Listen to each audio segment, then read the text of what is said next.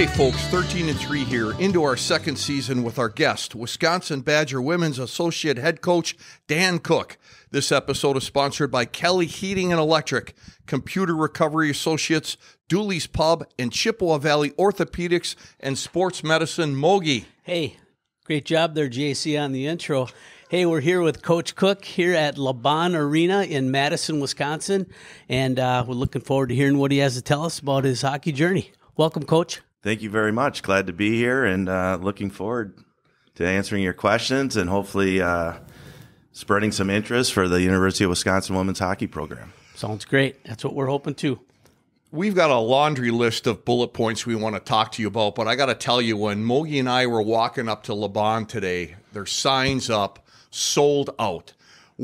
Are you guys getting that bowl filled for the majority of the games? Here at LeBon, we are, yeah, especially the second half. Our schedule is a little inconsistent the first half of the season, but after Christmas, we've been playing mostly Saturday, Sunday afternoons, and that seems to work the best for our program to get the families in here with the younger kids and girls, and it's really exciting for our players to come out and have the UW band here and have the seats full. Can only imagine. It's got to be an exciting environment here. Last time Mogi and I were here, we got to see a slaying, for lack of better terms, when you guys were gracious enough to host the UW Eau Claire Blue Gold women's hockey team. And I think there was a lesson learned from the Division III to the Division I level after that game. Huge step between those two programs. Yeah, and actually this weekend tonight we're playing at the Koch Center. So we're doing Fill the Bowl tonight, and it's for a hockey drive, so people are bringing in used equipment to donate items, and currently we have over 12,000 tickets sold for that game tonight. That's fantastic. Excellent. Yeah. You're close to filling that arena then as well. Good chance. Yeah, that was a few days ago. We had 12,000 out. Sure. That's fantastic. Wow. Excellent. Well, let's talk a little bit about you. Born in Madison, Wisconsin, graduate of La Follette High School. How did you get introduced to hockey? I was about 5 or 6 years old. My dad worked at Oscar Myers, and we lived in Cross Plains.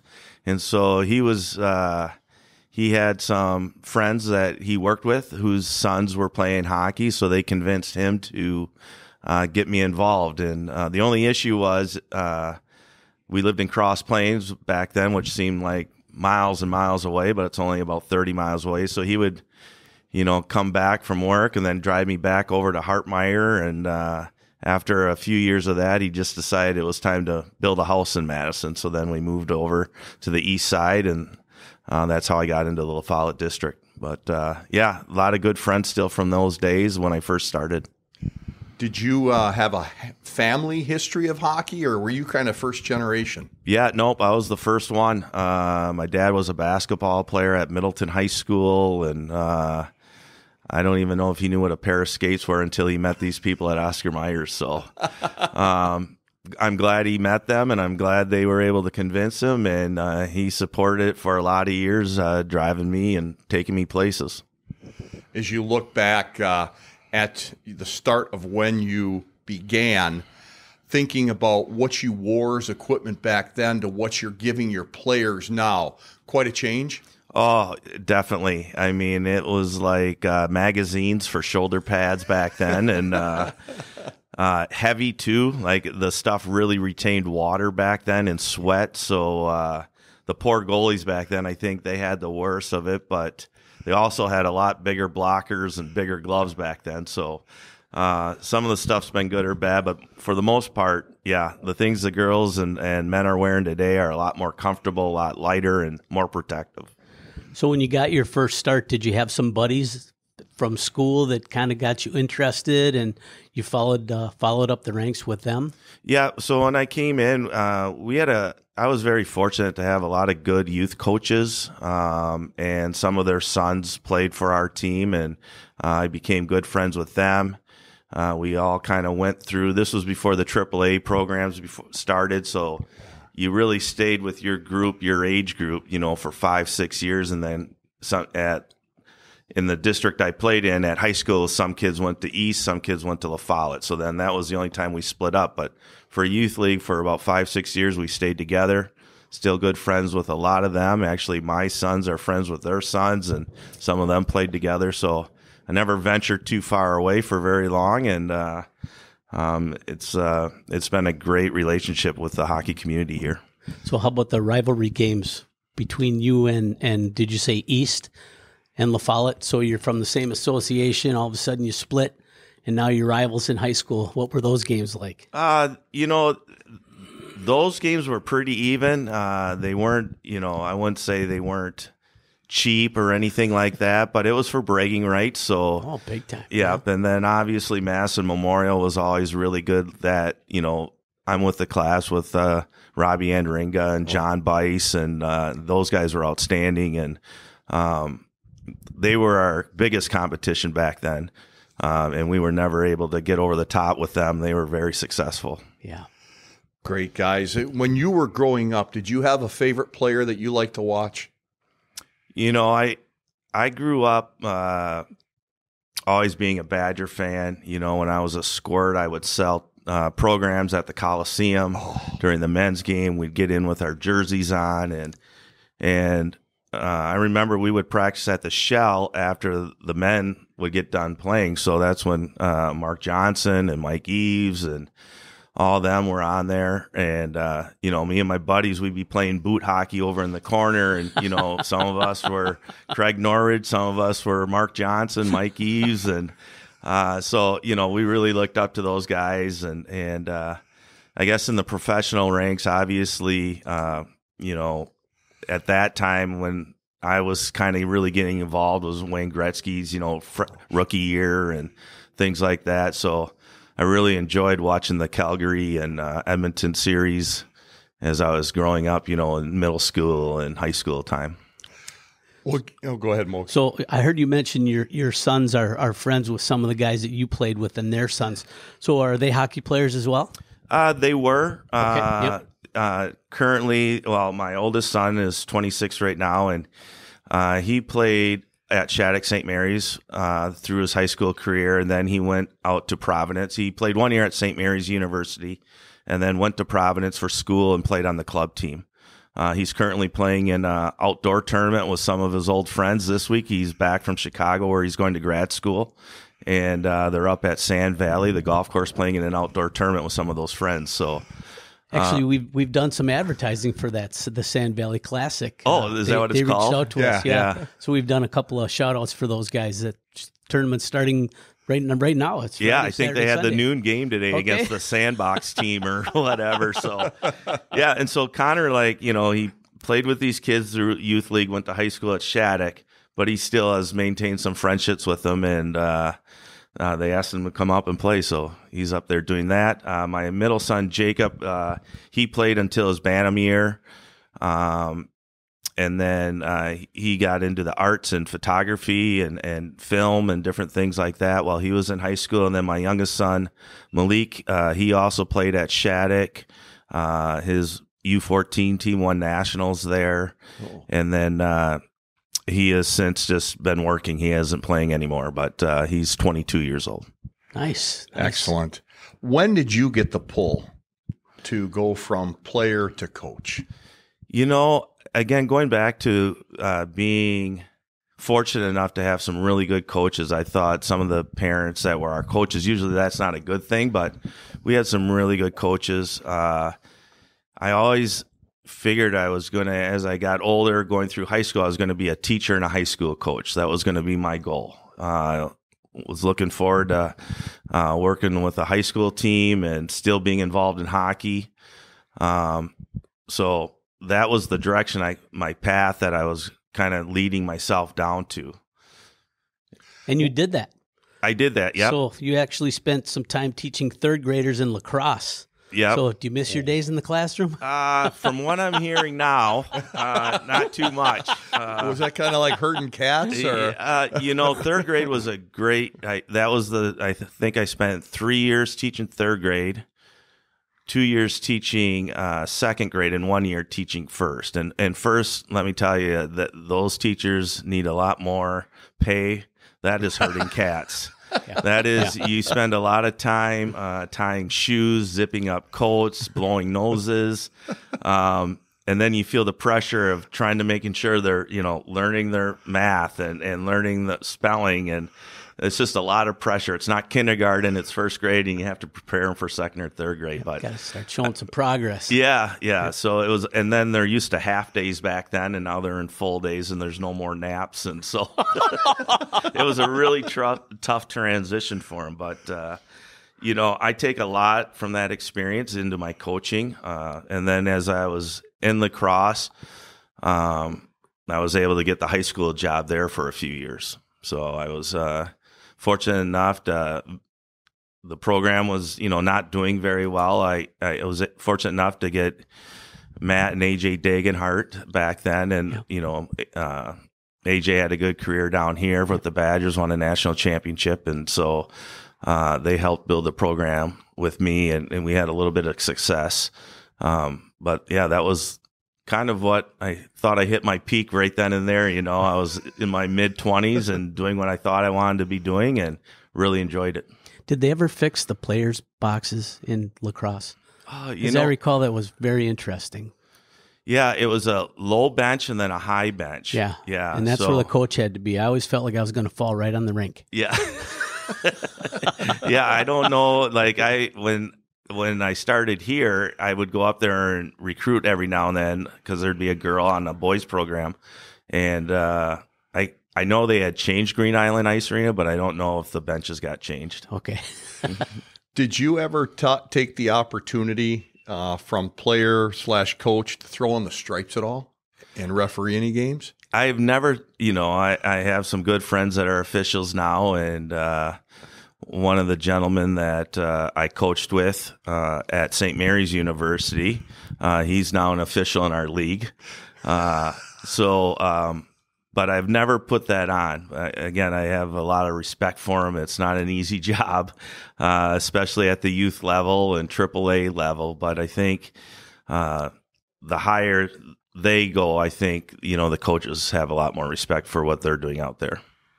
So I've heard you mention St. Mary's a couple of times. Your son spent some time there, and I believe you actually spent some time there as a student too, didn't you? Yeah, I did while I was Your master's teaching. degree? Yeah.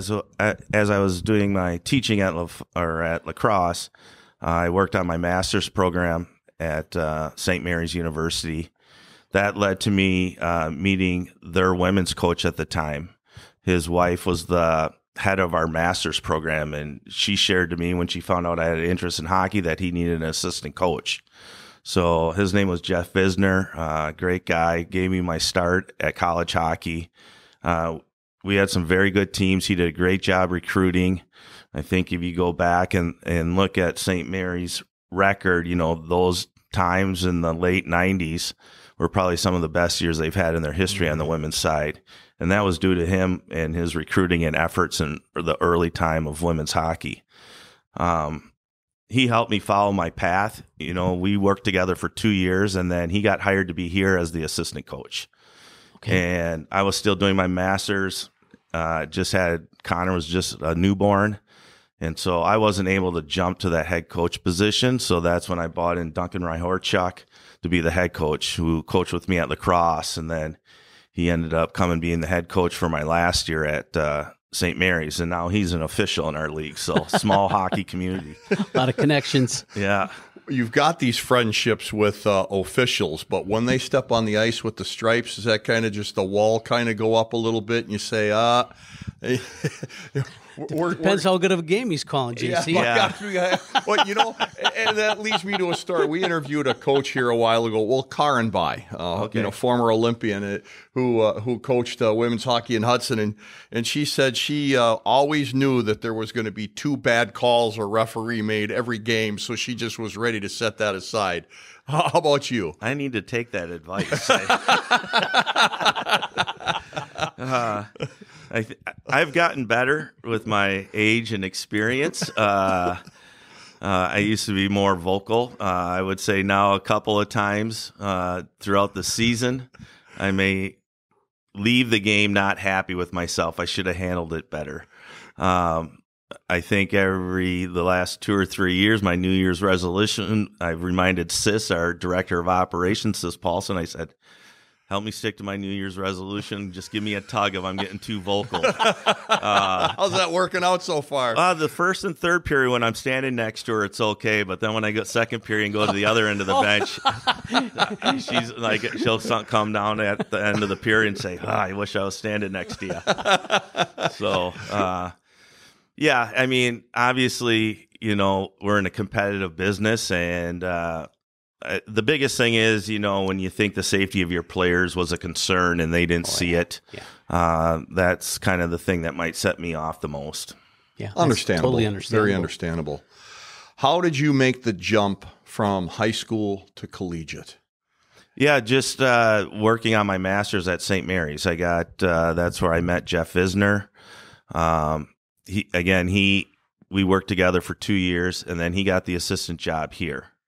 So I stayed up in La Crosse and had one more year left of my master's. And he was only here for a year, and then he got the head job at Mankato.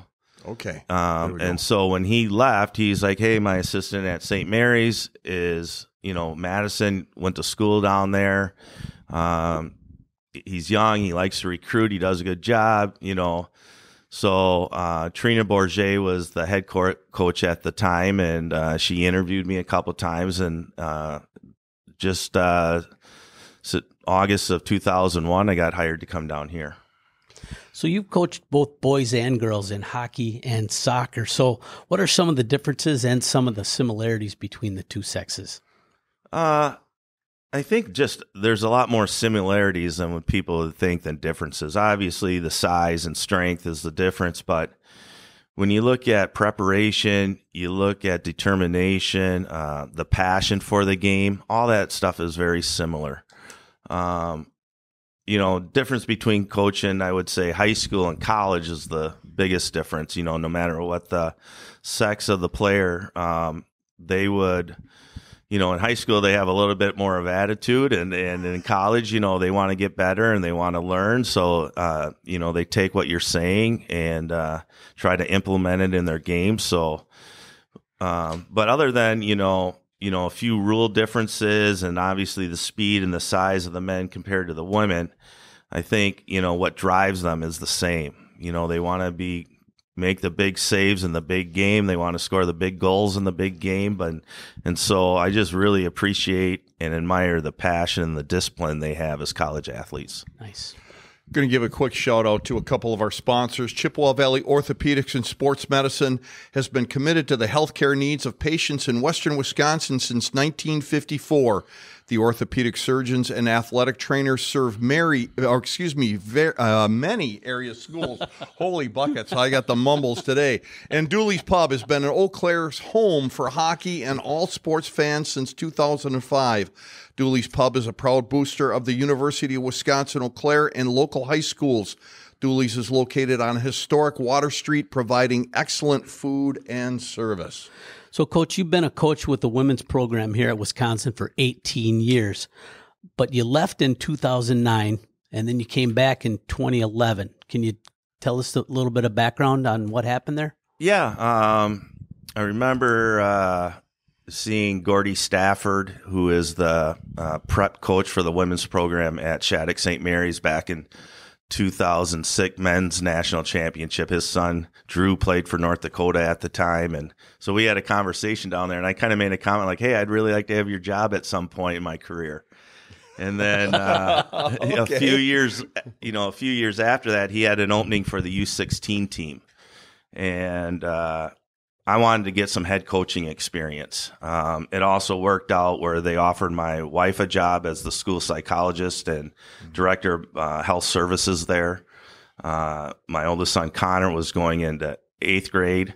And so we just thought it'd be a nice fit where I wouldn't have to be on the road recruiting so much, spend a little bit more time at home, and, give them an opportunity to, play at a premier spot like Shattuck St. Mary's. And wasn't a very easy decision. I remember talking with Mark and our AD at the time, Coach Johnson, and they were doing what they felt like they could do to help me to keep me to stay here. But eventually it just came down to a family decision, and decided to make that change. And hopefully it helped professionally getting that head coaching experience too. Sure. Absolutely. And obviously you must have left Wisconsin on good terms because you returned. Yeah, I stayed in contact. I was fortunate enough, to be under Mark for, 8-9 years before I left. Gordy Stafford was a great mentor too, and some of the men coaches there, Tom Ward. It was a great hockey environment just to learn. There were some things from the prep school that I didn't necessarily enjoy as much, right? It wasn't hockey 24/7. I was an advisor for grade 10, about a dozen grade 10 students. I worked in the admissions office. I was recruiting bioscience kids, figure skaters, soccer players, and you got a few balls in the air. Yeah, and we had, we were dorm parents to grade 8 and grade 9 boys.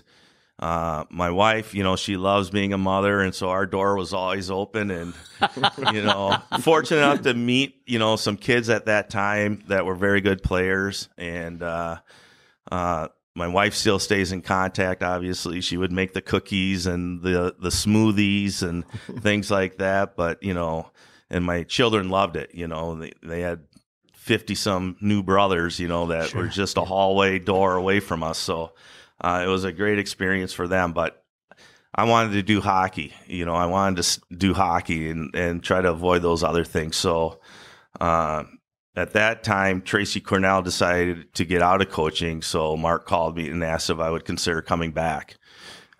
We never sold our house. We always kept our house down here.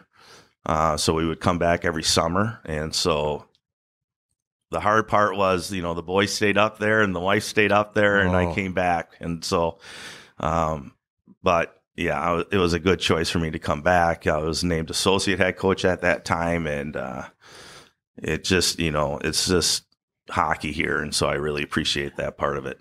So you keep mentioning Mark Johnson. So for our listeners, can you give us a little background on Mark Johnson?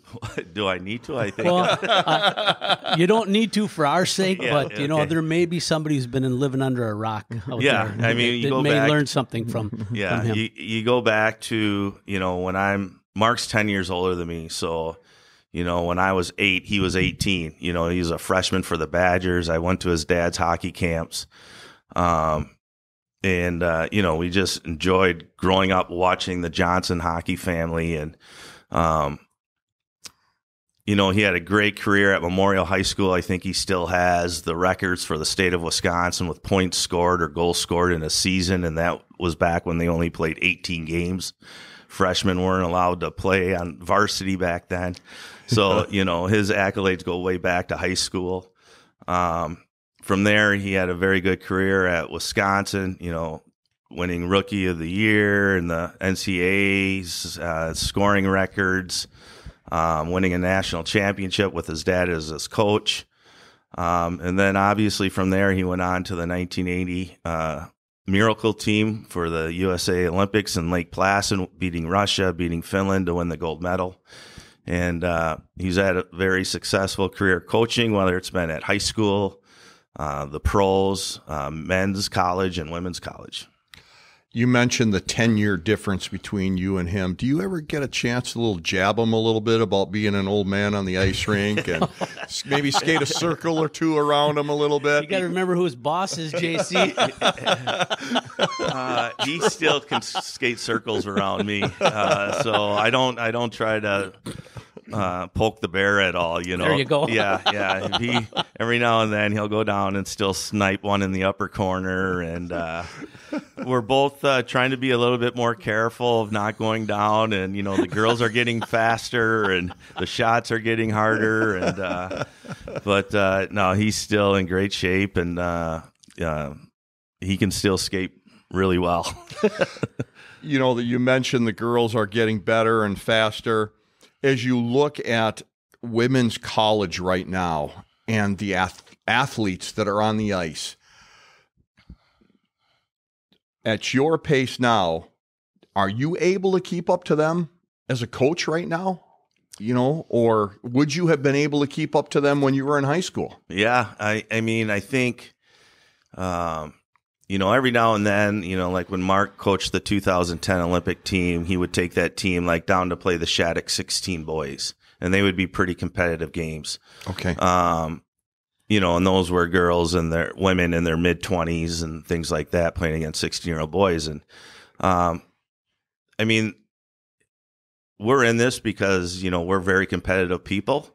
And so we feel like we can still stay up with it. I think, the players, when you're out recruiting, they want to see your passion as well and see your determination. And our goal is always to put a competitive team out on the ice that's going to, compete for WCHA titles and hopefully NCAA titles.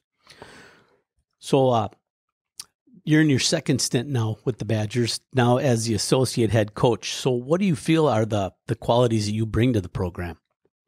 One thing about our staff is, we're all educators. Mark Johnson and Jackie Crum, our other assistant coach, myself, I was an elementary ed major. They were kinesiology majors. And so we really use that education background to help develop our players, to help teach the game. I think, if you look at all the staffs in NCAA Division I women's hockey, we've been together the longest. My first year here, Jackie was a freshman. So I've known her since 2001. Wow. Mark and I have been together for most of the part for, 16 years, besides those 2 years. And I was gone and he was gone for the Olympics that 1 year.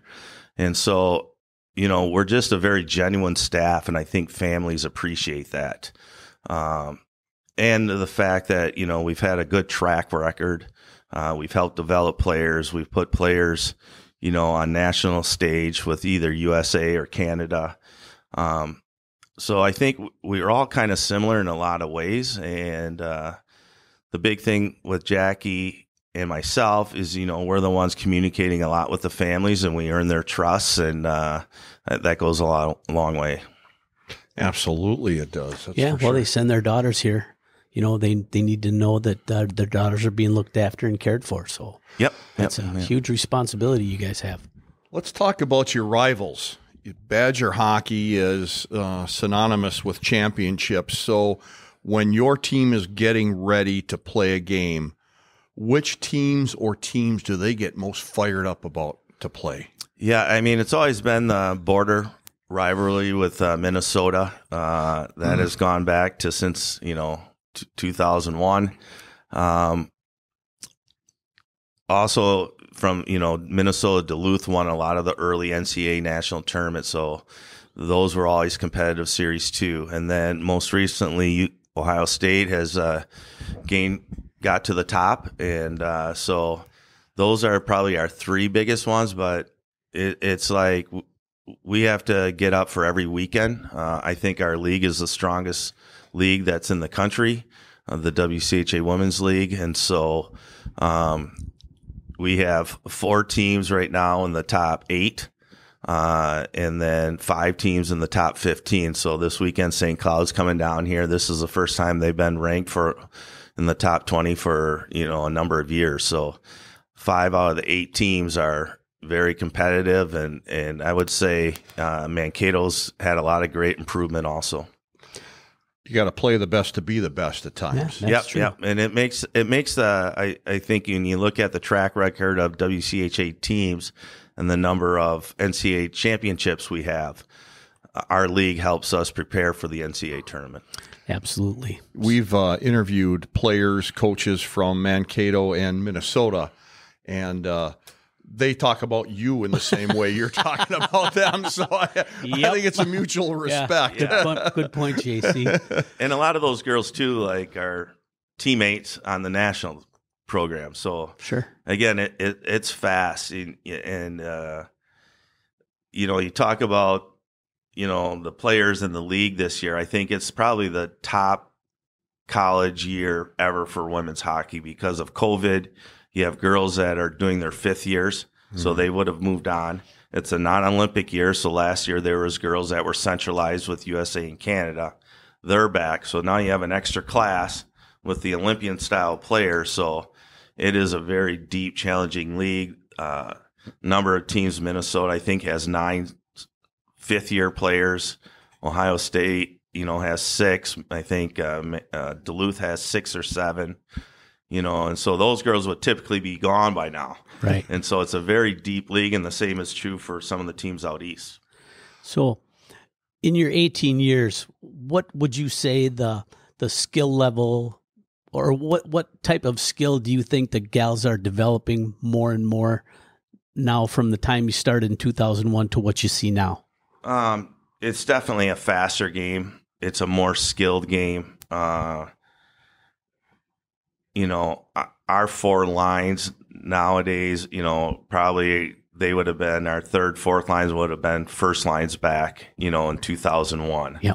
Sure. So the quality and the depth of players is much larger, which can be challenging because, you're taking players that are probably their best player on their U18 team or their high school team, and you have to get them to buy in a role that, they're 4th line now for maybe their freshman or sophomore year. So there's a challenge with that, but the quality of player is a lot deeper. The speed, back then, even 10 years ago, like with a Brianna Decker or Hillary Knight, you would have 1, 2, 3 of those on a team, and now it's, you got a couple lines of those. Unbelievable. Yeah. Well, let's go to, where do you find those players? Where are you recruiting? I know like in, some sports, some programs, they have a niche, and we just try to find the best players in North America. If you look at our roster, we have girls from New York, California, 3 or 4 provinces from Canada. But generally, there's U19 program in Canada that has a number of teams that we go watch. Minnesota high school is really good. Oh, sure. Out east, you have the prep schools, and then kind of in the Midwest, Michigan, Pennsylvania, you have the Tier 1 AAA programs like the Chicago Mission, the Madison Capitals, Little Caesars, the Pittsburgh Penguins Elite.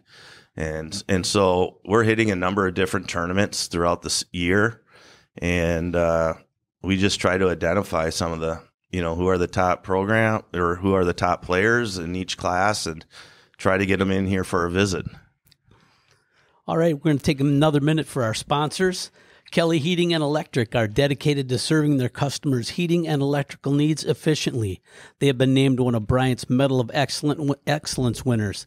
They provide expert advice from a friendly staff that can provide you with the knowledge you need to make the best decisions on your electrical, heating, or air conditioning project.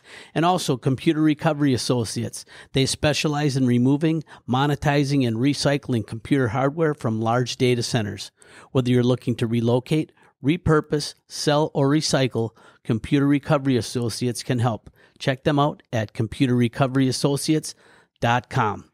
So, Coach, let's get back to where you find your players. So, what type of scouting network do you have? I'm sure you and the other assistant coach aren't the ones that are going out and watching all these games. You must have other regional scouts that kind of feed the information to you? No, we're not allowed to do that. Actually, the NCAA just came out where we can hire a 3rd assistant. Okay. So I don't know, that's going to be up to the universities if they're going to do that, obviously. And we're not the only sport, that's happened to most of the D1 sports. And so that's a big budget, item that if they hire a new coach for all their programs, So, no, it's Jackie, Mark, hitting the road, going to these tournaments that are pretty consistent every year, being held kind of the same time each year. And really getting to know, the directors of the programs. There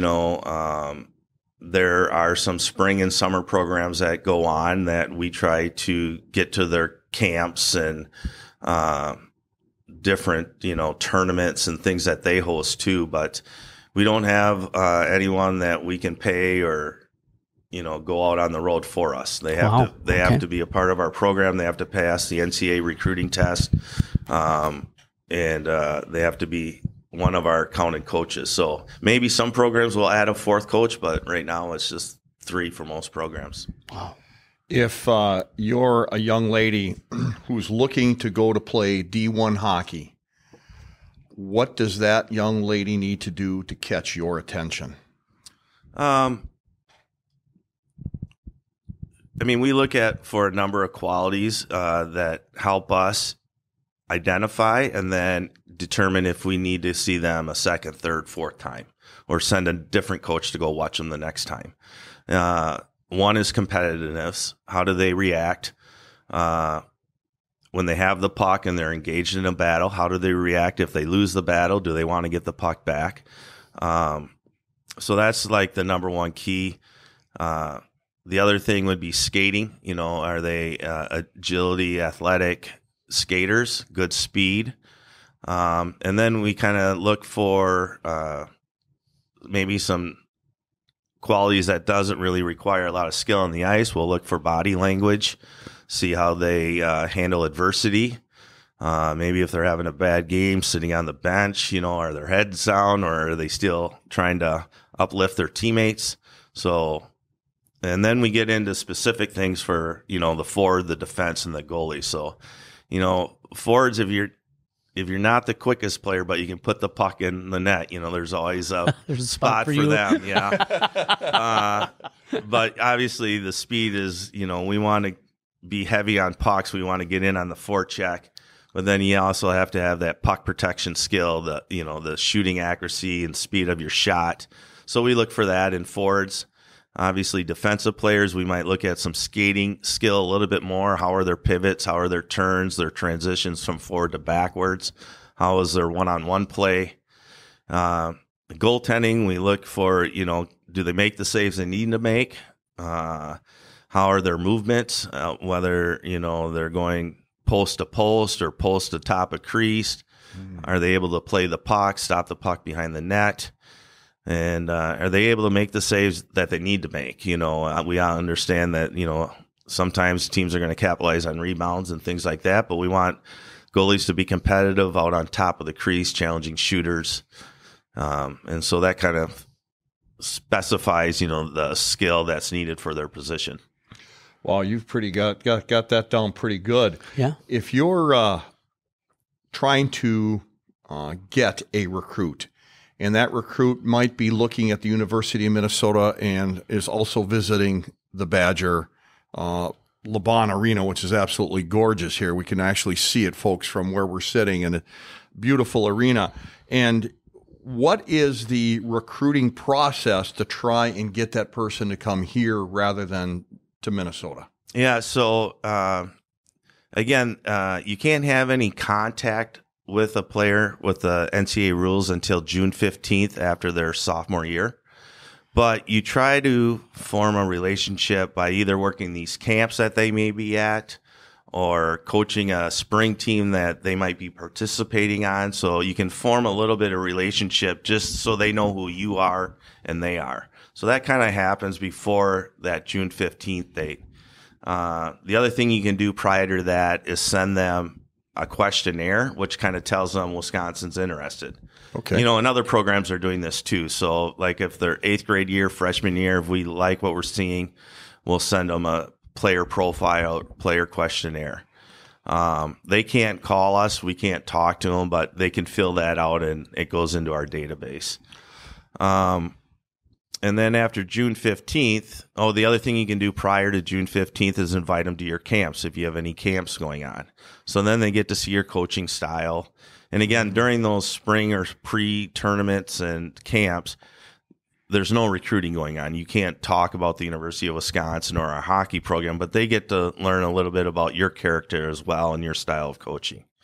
After June 15th, you can start emailing. You can start having phone conversations.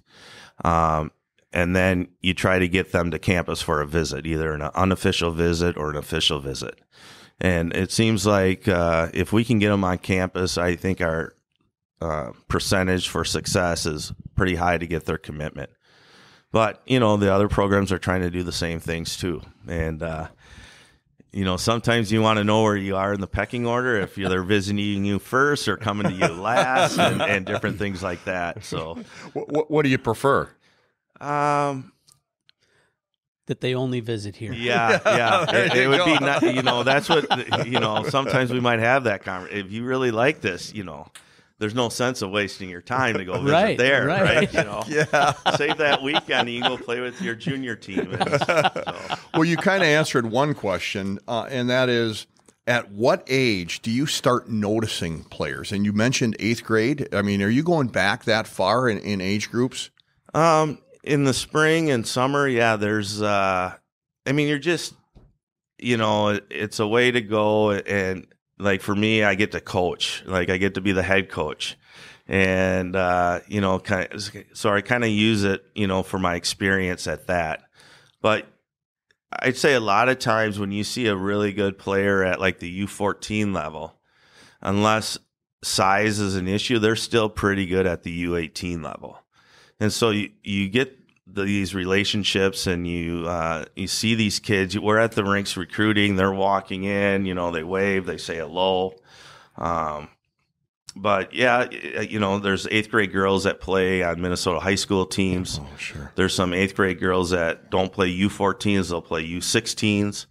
And so, it used to be younger and younger until they changed the rules a couple years ago, which I think has benefited everyone, especially the high school players, and kids were making decisions about where they were going to college before they knew where they were going to high school. So these were positive rule changes that they put in place to wait until June 15th after their sophomore year. Yeah, absolutely. So, Coach, in your 18 years being here, you've seen the skill level of these women just increase astronomically. Not to belabor the point or anything, but a lot of times they get compared to, how's the women's game compared to the men's game? Do you see that gap closing at all, or is it just not even something that you even think about? Yeah, we don't really think about it because obviously I think, I don't know firsthand, but I believe that the men's game is evolving too, and they're getting better. Yeah. Same sort of thing, quality of players much deeper. And so, yeah, we don't really get into that topic or conversation very often or ever. Okay. You've been involved in numerous national championships with the Badgers and a few runners-up. Which of those seasons or which of those times was the most memorable for you? Always the first, right? The first time, that's your goal.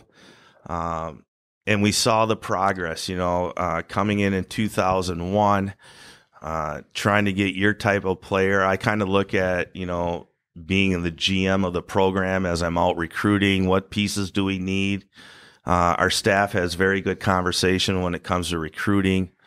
Mark is excellent in that, he doesn't want us to agree. If we have a difference, let's share it, so, I'll bring up a player, that I like, but Mark and Jackie might not see what I see, and we move on, and vice versa. They may see someone that I don't like, or someone has a different opinion on it. So, being here in 2001, you look at a lot of like NBA coach or college football coaches and NCAA basketball coaches, and they usually start with a 5-year contract, right? So they can build that program. So that's kind of what I was feeling when I came in 2001. I like to try to get our type of player in, work with our other staff members, and try to do that, in 5-6 years. And we were fortunate enough to do that. So the 2006 one was almost, I don't know if we were the best team that year. UNH had a great team. Minnesota helped us out by beating them in the semifinals. And then it's just that nervousness of playing the Gophers, right? And we knew we were better than them that year, but it was in Mariucci, so that helped make it even better. And so the first one definitely is one that I'll remember for a while. God, it's cool to be able to look back and say the first one because you have multiples. I mean, a lot of guys don't even have any, so that's quite a feather in your cap. And I would say the second would be 2021, just dealing with the COVID from the years. Oh, yeah. There was no structure to the season. You'd be getting ready for a game, it would get canceled. And so it was just a hard season to manage. And to get to the end of that finish line and be on top, it was very rewarding. Well, you guys had to maneuver so many things during that year. Everybody, you go in there and then a kid tests positive, and then you have contact tracing. How many guys were connected to him? So they're out. It must have been tough, and it was tough for everybody. So. Yeah, in every sport too. Yeah. We've talked a little bit about coaching, a lot about recruiting, a about you being on opposite ends of the bench so Sis Paulson can keep you under control. But when you're on the bench, what are you looking for? What are your duties? I work with the defense on the bench, so I get the next pairings ready to go out. First thing I do is, we show scout video during the week. I break down our opponents. So this week we're playing St. Cloud, so I'll spend, it takes a number of hours to break down a couple games, and so then I'll try to break that down into 10 minutes and show our team on day before our games. I'll show them a few of their face-off plays. I'll show them what their power play looks like. I'll show them what their penalty kill looks like. I'll show what their forecheck looks like. And if they have any players that have extreme skill that like to have a tendency on a certain move, I'll show some of those. So then, when I'm during the game and the game starts, I help the D try to identify what forecheck they're running. If it's the same one that I showed in video, that's great, but sometimes they'll change it up. So that helps the D realize, how we can break out better. Okay, sure. It's a little not easier, but there's more strategy when you're at home because you get last change. So I'm constantly looking down over at the other bench to see what forwards they have up, who I think is jumping on the ice. So if there's not a whistle, I want to be able to match them. So, if they have their first line out, I want to make sure I have, our first or second pair of D up. I'm doing that. Trying to stay positive, trying to stay encouraging, because they're going to make mistakes. And a lot of players are their worst critics. So you don't want to break them down. You want to try and keep them upbeat and get focused on the next shift because that's what's important. Do you have a player that has surprised you the most this year on the team? I guess for, we had the three girls that got centralized last year and they came back, Natalie Bookbinder on defense, Lacey Eden, and Britta Curl were with the USA national team. They ended up getting cut just before Christmas. So they redshirted all last year. So they're nice to have back. Obviously, they bring a lot of depth and talent. I think like a returning player, I think Casey O'Brien has taken a jump in her game as far as using her speed to attack the scoring area, to get inside the face-off dots, drive to the net. We were fortunate enough to pick up a fifth-year Jess Comfort from Boston University. Oh, nice. Yep, and she's a special player. But looking at our freshmen, I'm just – a lot of our freshmen came from the USA U18 team this year, and they've all put up really good numbers. And it's hard for them because they're playing against a lot of fifth years. So it's kind of like in the men's side where you bring in the one-and-done player, but they're going against some other teams that may not have the skill level, but they're 24-year-old seniors. Yeah, sure. And so we have some true freshmen playing, against fifth-year players that are 23, 24 years old. And so all the freshmen have really done a great job. Layla Edwards, Kirsten Sims, and Claire Enright at forward. They've really added some depth. They're playing special teams, power play, penalty kill. And then Vivian Jungles on defense, very skilled player. As she ends up getting stronger, she's going to be someone special to watch. So, Coach, part of being one of the top teams in the nation every year means that you have many players selected to their country's Olympic teams. Your players mainly represent the United States and Canada. So during Olympic years, who do you root for when these teams play each other?